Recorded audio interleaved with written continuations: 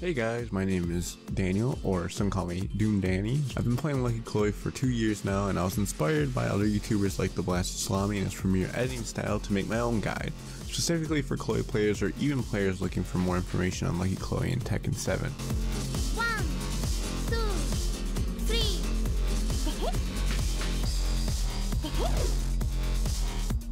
This is a guide to all things Lucky Chloe. If that's what you're looking for, you've come to the right place.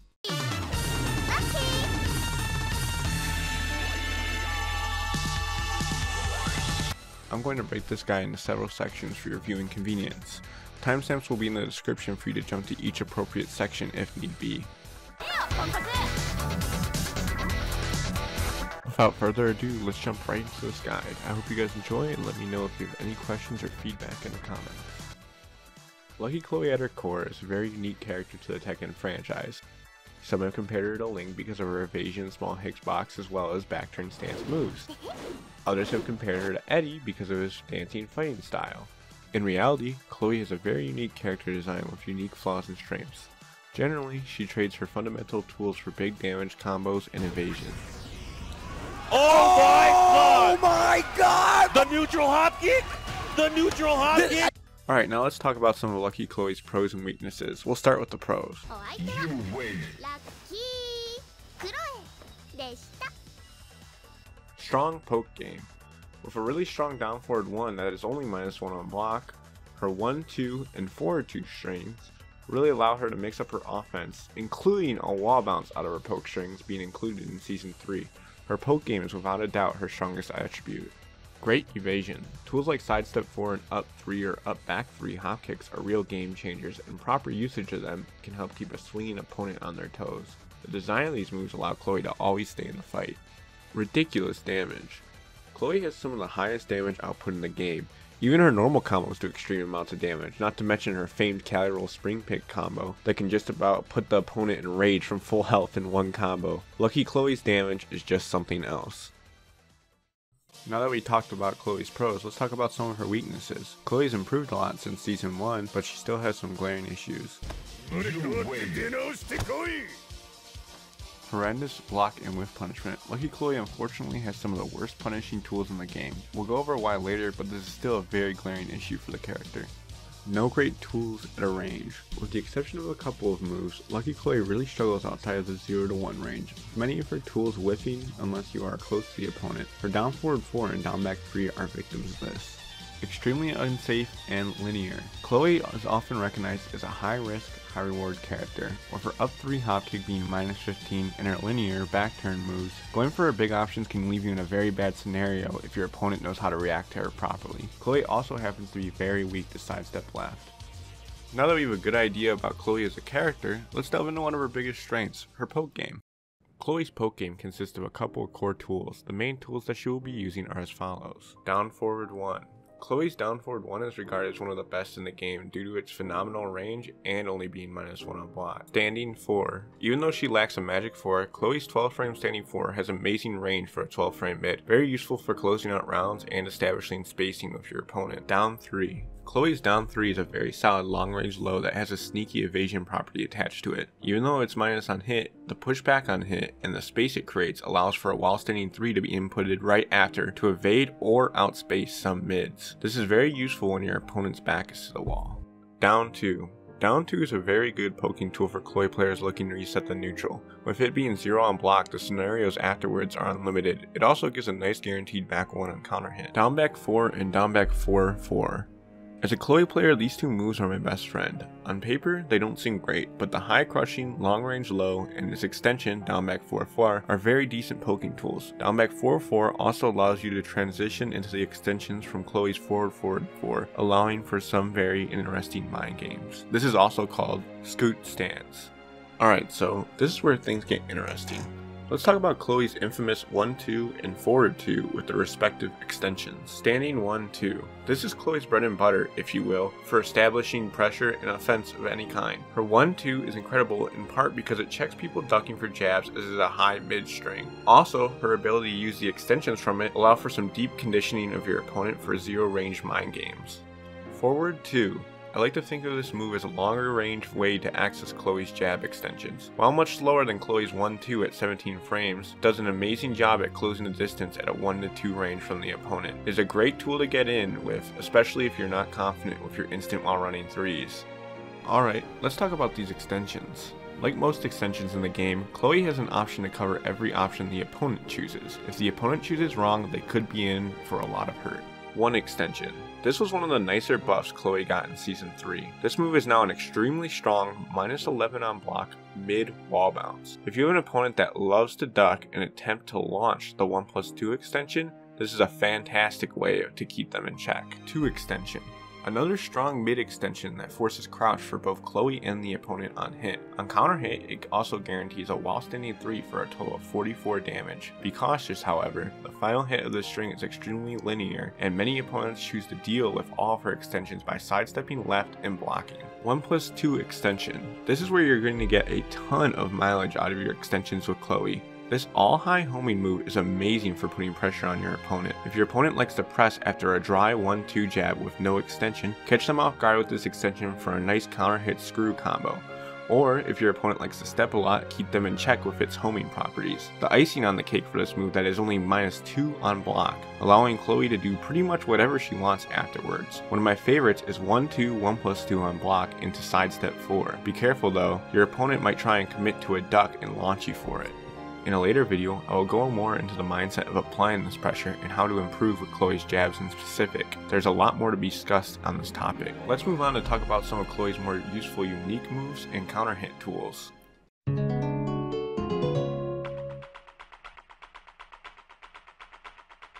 Please note that in this section I won't name all of Chloe's unique moves. She has a good amount of them, and I encourage you to explore her move list and find unique uses for all of her moves to use her to her full potential. Back 4. This counter hit launcher is Chloe's main way of forcing her opponent to respect her advantage. While it is somewhat slow at I-17, it makes up for it by being a safe mid. This is a great way of checking the opponent after some moves on hit, or even while running 3 on block. Sidestep 4.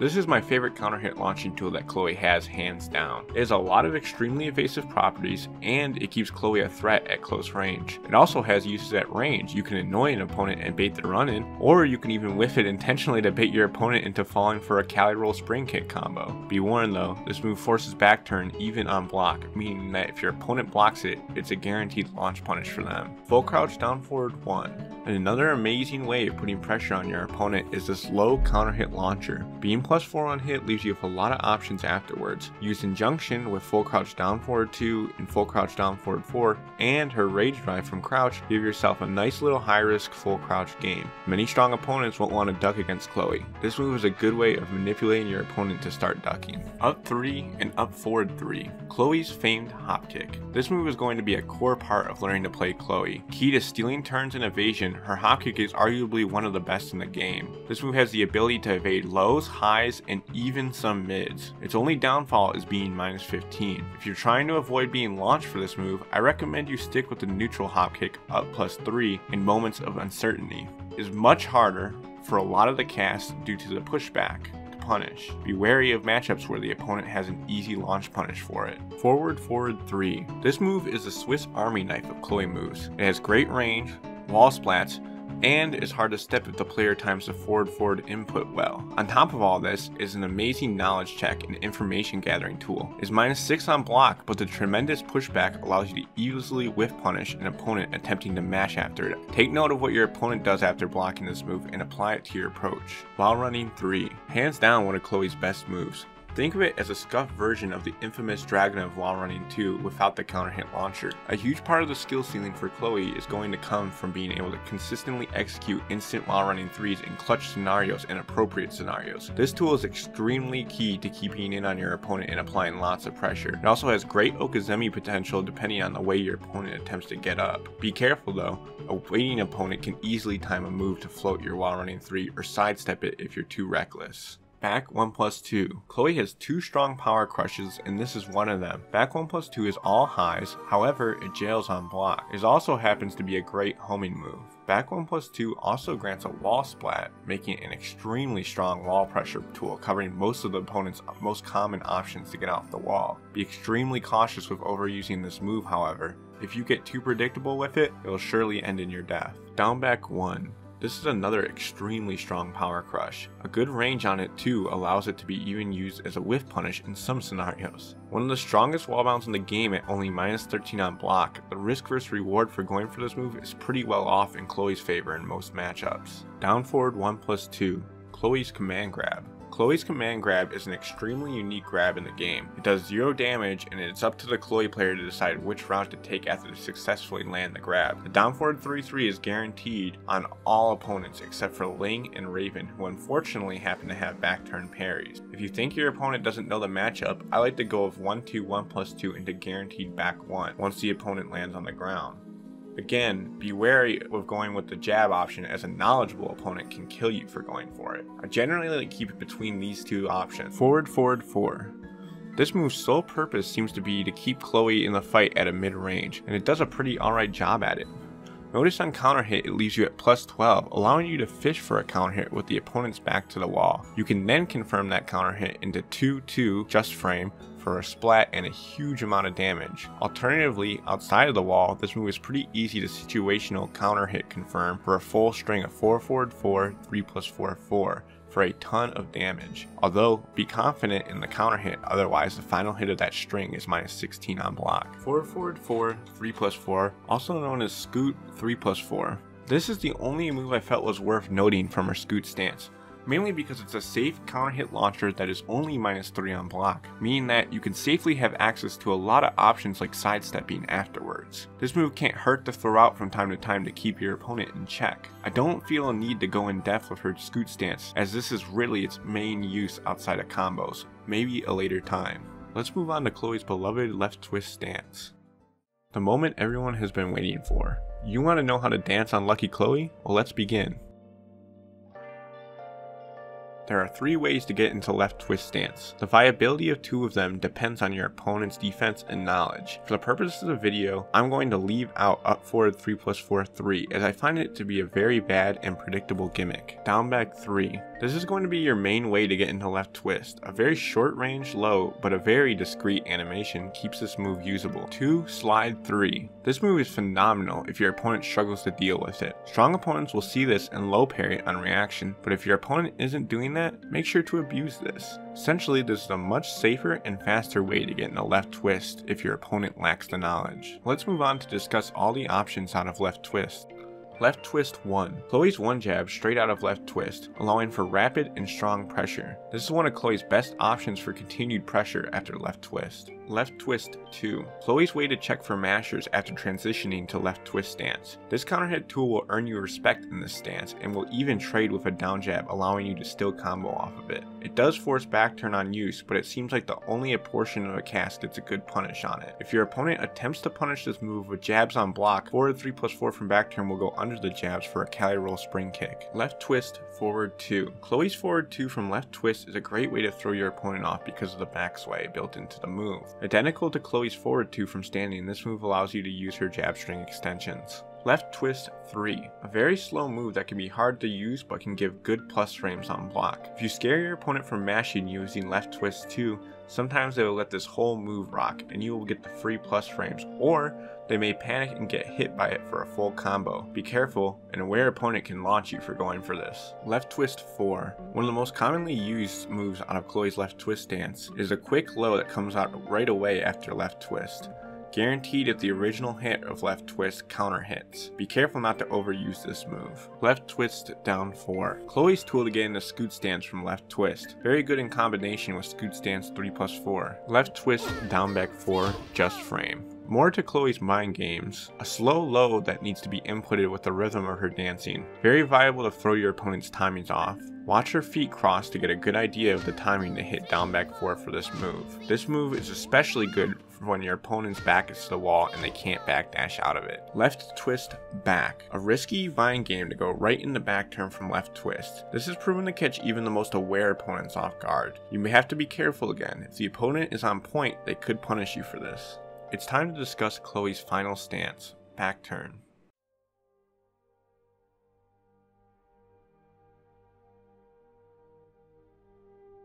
The stance that gets Chloe all the hate. Her ever-evasive backturn stance. The damage output you can get from the stance is absolutely absurd. It's up to you as a player to find setups and ways to apply her Cali rule effectively. I think it's important for Chloe players to understand all the ways she can access backturn, so I'm going to list them all on the screen now. I encourage you to pause this part of the video and hit the lab and get comfortable with all these options. There's a lot that Chloe has access to in backturn, so I'm going to keep it to some basics and strong moves. Be cautious in backturn, she's extremely weak to sidestep left in the stance for the most part, even when just forward rolling. Backturn, down back, or teehee step. Similar to Lei's haha step, Chloe players can use backturn moves, and more specifically back 3+4 to rapidly make space. This is key to keeping your backturn moves unpredictable and changing up your timings as well as creating whiffs. Backturn, forward 3+4, or forward roll. This is how you will move forward in backturn. It's important to note that you don't need to rush your timings with this unless your opponent is really blowing you up for sitting in backturn. Be patient with your forward rolls, can sometimes make your opponent uneasy and yield the most reward. It crushes highs and evades some mids. Backturn, down 3.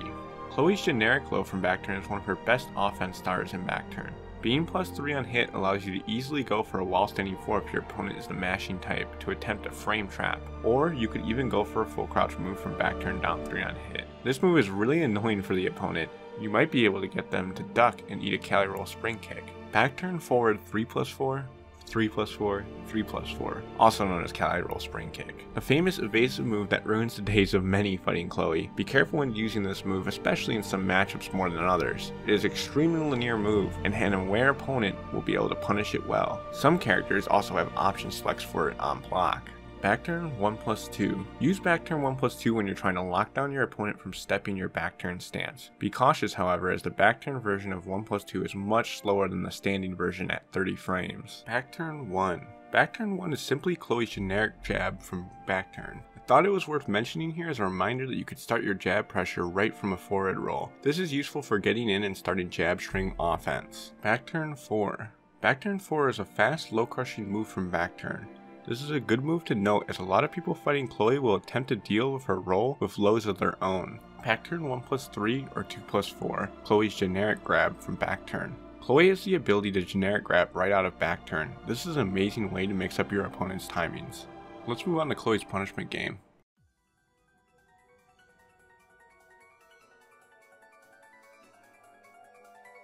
Before I delve into Chloe's punishment game, I would like to spring the idea of frame advantage versus damage. Chloe is a character that is heavily rewarded for zero range pressure. Using this logic, there might be times where instead of using her I-12 punish, which essentially ends your turn, you might want to use her +7 on hit I-10 jabs to keep up consistent pressure. It's something to think about when playing Chloe in neutral as her I-12 damage isn't anything tremendous. Chloe's standing punishment is as follows.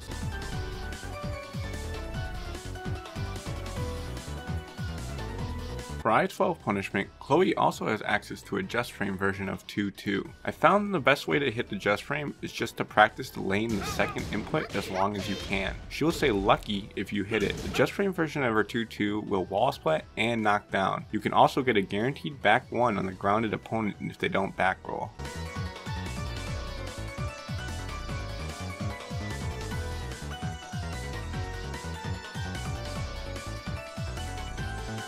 Lucky Chloe's while standing punishment is as follows. Chloe is very lucky, per se, to have a 14 frame while standing launcher. Make sure you take advantage of it.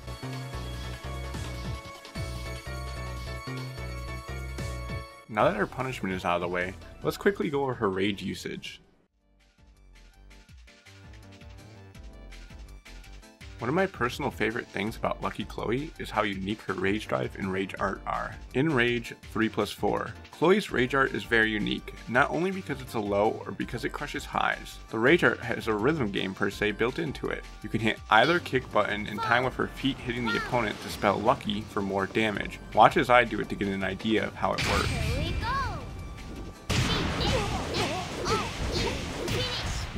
Oh yeah.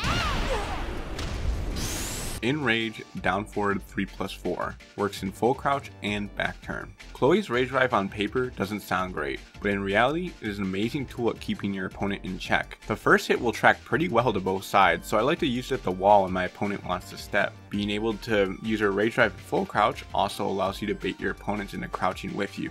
On block, you can hold back all the animation plays to put Chloe in Backturn stance. However, this takes away your plus frames and leaves her at -4, so it can be very risky. One last note about her rage drive is that the first hit will actually crush highs if timed correctly. It's kind of hard to pull off consistently, but it's definitely viable in a tournament setting. Let's move on to our final section, the bread and butter combos.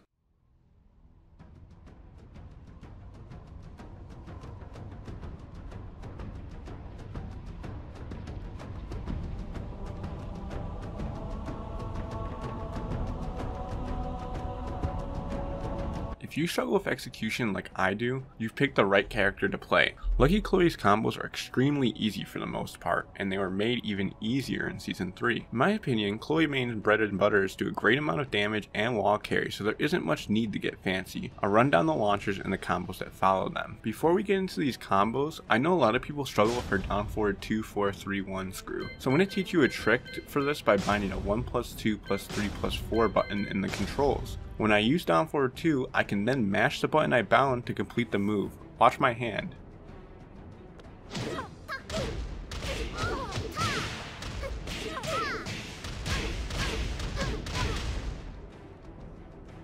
Alternatively, if you want to do it the default way, follow this rhythm.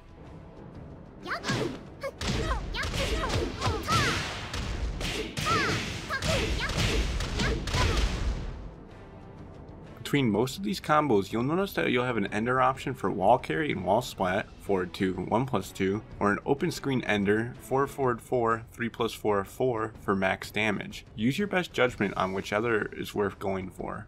Her main combo, used most commonly in all of these launchers, is as follows. The damage based combo is as follows. Launcher, down forward 3, down forward 2, 4, 3, 1, screw, forward forward 4, 3+4, 4. For a more wall carry based combo, you would do as follows. Launcher, down forward 3, down forward 2, 4, 3, 1, screw, forward 2, 1+2. For counter hit sidestep 4, counter hit left twist 2, and counter hit back turn 2, your combo is as follows. Launcher, back turn forward 3+4, 3+4, down forward 3, 3, screw, and then your following enders. For Kelly roll spring kick, the combo is as follows. Launcher, down forward 2, 4, 3, 1, screw, and then your respective ender. For full crouch down forward 4 and counter hit back 4, the combo is as follows. Back 3+4 to go into manual back turn forward 3+4, 3+4, down forward 3, 3, screw, forward 4, 3+4, or you could swap it out with the forward 2, 1+2 ender for wall carry. For bears, you'll want to use her hop hit combo with a dash up at the beginning. So you'll do the launcher, then you'll dash up, down forward 3, down forward 2, 4, 3, 1, and then your ender. Forward 3+4 or forward 2, 1+2. For counter hit down forward 4, this combo will depend on the spacing between you and your opponent if it lands. There really is no harm for going a bit forward though. The combo is as follows. Launcher, down 4, while standing 4, back 3, back to the screw, back turn forward 3+4, 3+4, back 1. For counter hit 1+2, counter hit forward 2, 1+2, and counter hit 1, 2, 1+2, the combo is a bit unique for what I like to go for. This combo, however, will drop off axis. The combo is as follows. Forward 4, 3+4, down forward 1, forward 2, 1+2. This is a great combination of wall carry and damage. If you believe your combo is going to drop because it's off axis, just do your standard combo ender in forward 2, 1+2 or forward 4, 3+4, 4. Chloe's rage drive on hit has two options. First, you are able to mash 1+2 out for a single hit combo that does 74 damage. This is really best used if you hit the rage drive in an awkward situation or you are close to the wall. Keep note of your opponent's health bar. Don't force yourself to do the manual combo if you can just hit 1+2 to win the round. The rule of thumb I use is if it hits and your opponent is put in a rage, 1+2 will always kill. Your second option for rage drive is to do a manual combo by holding back as the rage drive hits. This combo will do more damage and have more wall carry. Rage Drive Backturn cancel combo is as follows. Rage Drive, hold back, then hit 1 to cancel your back turn. Down forward 2, 4, 3, 1, screw, and then your respective ender. Last but not least, let's talk about her wall combo game. Her basic ender for wall splat is as follows. Splat, 1, down forward 1, 3, 4. Chloe has many options for wall bounce, but my favorite is bounce, back 3, hold back turn forward 3+4, 3+4. A quick side note about Chloe's wall splats is to keep your eyes open for a side splat that makes the opponent slowly fall off the wall sideways. If you are aware enough, you can step into the splat and get a full down forward 2, 4, 3, 1 combo most of the time. Lucky Chloe also has the ability to deal huge amounts of damage with a Cali roll spring kick into an opponent who is splatted on the wall. I'm not going to go into detail about this topic because it's fairly advanced and just takes practice, but here are some visual examples of it being applied. Another tip is that on some stages, a round start hop kick into her bread and butter can easily allow for a manual back turn wall combo.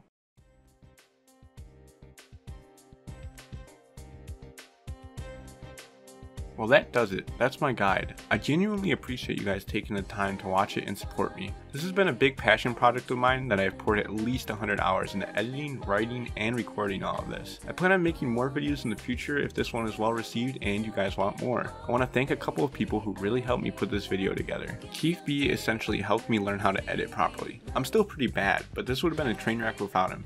Follow him at Keith Beador on Twitter. Azure Bouquet, a Chloe lab monster and a reference for a lot of my Chloe related information. Follow him on Twitter at Azure Bouquet. Carl Function 2.